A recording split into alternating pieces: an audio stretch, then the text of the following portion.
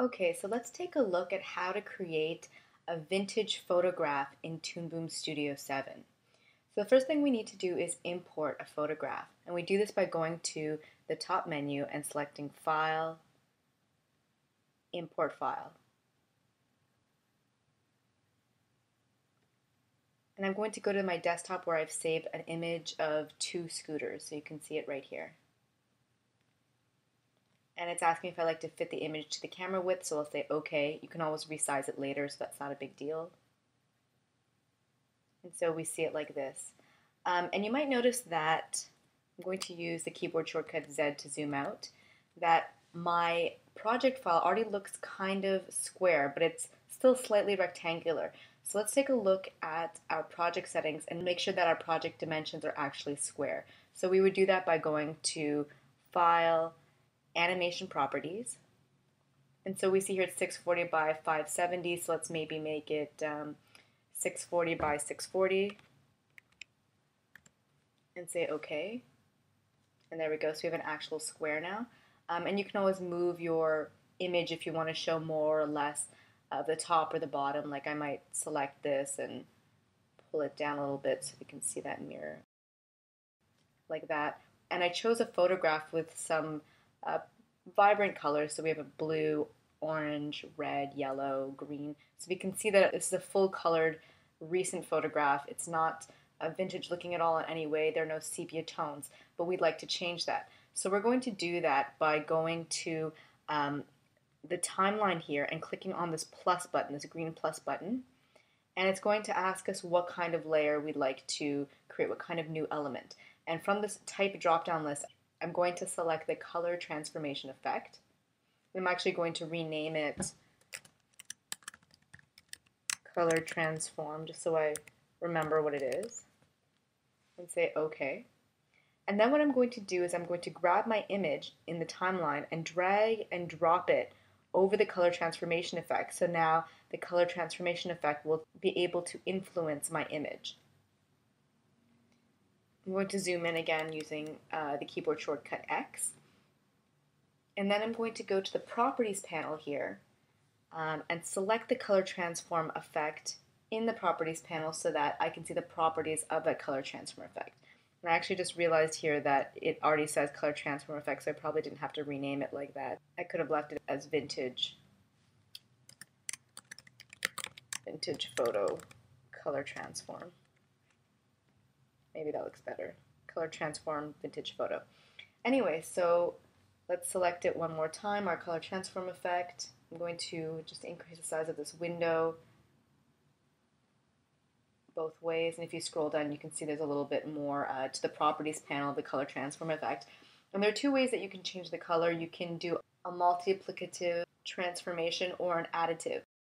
So with the colors that are already here, you can make them more red, but it's subtly red. It's not a crazy amount of red, and that's what you would find in additive, because this will make your photograph really, really, really red. So that's sort of the difference in a very quick layman's terms. So what I'm going to do, I think, is actually work more with multiplicative because I find it a little bit more subtle. I definitely want to add a lot of red, and I want to add the opposite of blue, which is yellow. So I have to go in the negative direction as going in the positive direction. So we want to give it kind of an orangey yellow feel. I don't think green would do much. Make it slightly more sepia.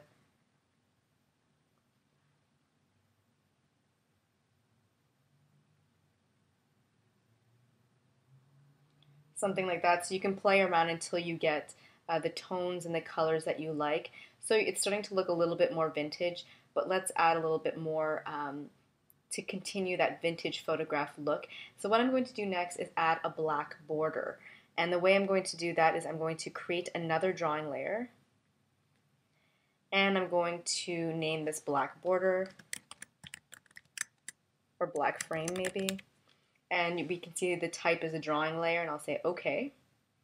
And then on this layer, I'm going to use the polyline tool, which you can find under the brush tool here. And then what I'm going to do is I'm going to draw a point and drag it, and then draw another point and drag it. And this is to get a round corner at the square frame corner. Then I'm going to click in a relatively straight line and drag so that I'll still get that round corner. Same thing here, click and drag, click and drag, click and drag, same thing. And as you're dragging out the handle, the Bezier handle, you can control the shape of those curves at the corner. And then I'm going to hover my pen cursor over the first point, and you'll see a round circle, which means it's going to complete the shape, and click on it there. So now we just have a frame line, but we can't actually fill the space between this rounded frame line and the outer black square, because that just indicates the frame of your project, but it's not a physical line in your project. So to solve this problem, we're going to select the rectangle tool and then just quickly draw a square on the same layer. Now if we use the paint tool, we can fill in the zone between those two lines. Then what I'm going to do is hide the grid because I'm finding it a little distracting. So already we see this is kind of looking more vintagey.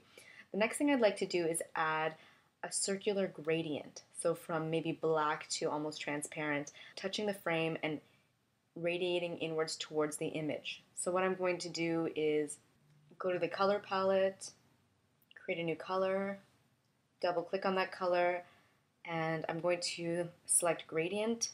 I could also select the select tool so we don't see the paint bucket cursor. The first little key here indicates the center of the circle, where the one on the right side indicates the color and the opacity in the outer part of your gradient. So I'm going to choose radial gradient, and I'm going to take down the opacity to 0 for the center and leave it at 100% for the outer part of the circle, or the outer part of the gradient, and I'm going to keep it at black, but you can always change the color as well by clicking in here and things like that, and then sliding this up. You'll get all those colors. And then I'm going to close my window. So now if I use the paint tool and I paint in this zone, we're still in the black frame layer, you'll see that you get that dark circular frame. And if you find it too dark, what you can do is use the edit texture, it should say edit texture and gradient because it does both, for this circle. So if you click in this area again, you'll see how the gradient is being distributed. So what I'm going to do is click in the space and then just back out a little bit so I can see the entire editing mechanism. And use the space bar just to push that up a little bit, and I'm going to hold down shift so I can shrink my circle. So you could make something really extreme like that. You could pull it out and make it very subtle. What I like to do is have the circle touch the edges, so touch the corner of the frame like that. I think it looks best personally for me when the editing circle touches the edges or the corners of my frame. So let's zoom in again. So I think that looks pretty good. So now let's export a snapshot of our image here. We can do that by going to the top and selecting File, Export Snapshot. And I'm going to select a place on my desktop to output this file, and I'm going to call it Vintage Photo and click on the Save button. And then if we minimize this window here, we can see here on the desktop, here's the original image. Actually, I can double click so you can remember how colorful it was. And then let's double click to see the vintage version.